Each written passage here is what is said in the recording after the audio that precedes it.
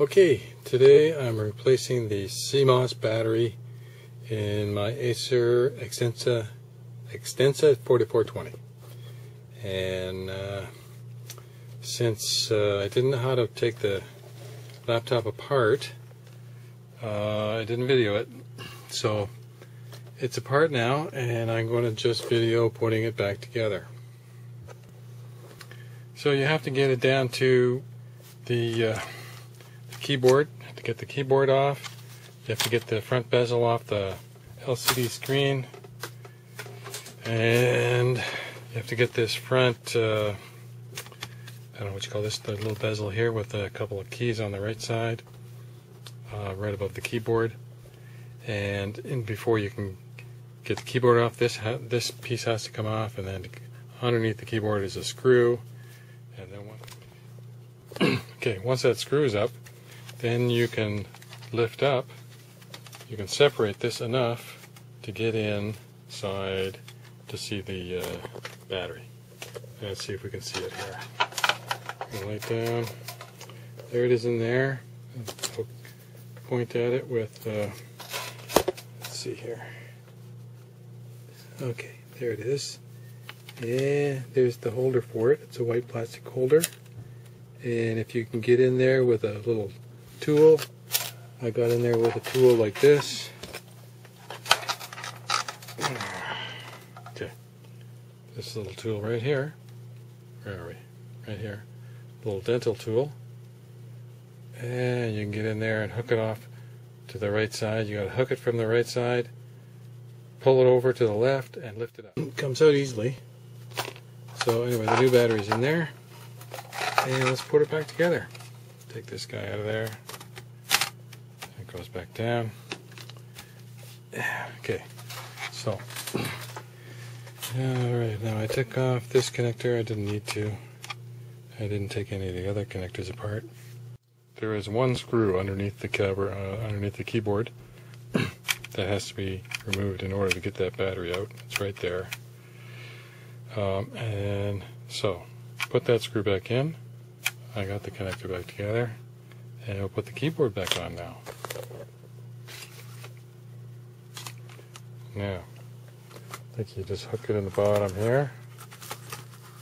So I pulled the bottom part out last.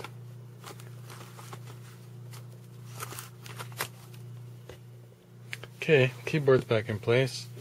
You have to snap in the bottom. There's I don't know, 3 or 4 catches at the bottom.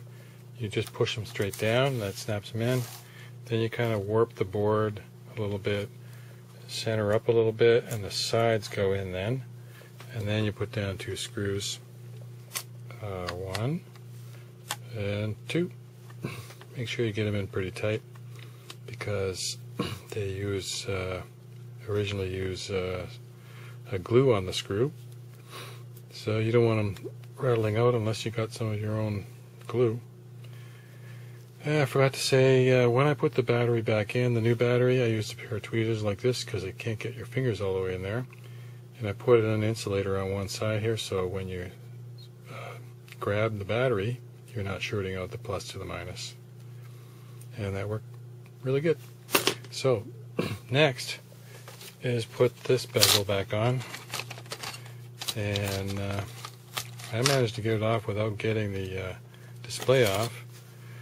And I saw some sites say that I had to do that, but I didn't have to, which I'm glad about. We'll put that back on. Okay, this bezel on top of the keyboard is back on now. Got a bunch of snaps on it all the way across.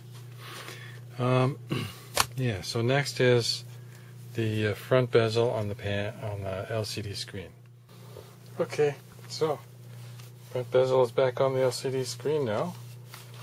One thing I forgot to mention, when you had all this apart, you should be checking the screws on the hinges. If they're loose, then what happens is, and maybe you already know about it, is they tend to break. You get crack lines right here and right here, because when the hinges are loose, then it puts stress on the plastic case, and the plastic case breaks. Seems to be a common thing with these Acers and probably other laptops too. You can see my repair job that fixes the cracks in the case. But the screws are tight on the hinges now. So next is flip it over and put all the screws back in the bottom. Snap the case back down all the way around and put the screws in. I have the memory out. I didn't need to do that. Didn't need to take the hard drive out either. It could have stayed. There's your wireless card. Fan. Maybe also a good idea to blow out your fan. Well, you got it open. If you got a little bit of compressed air blow from here, straight out the back. Get all the dust out of the back end. This looks pretty clean right now, but I'll give it a blow anyway.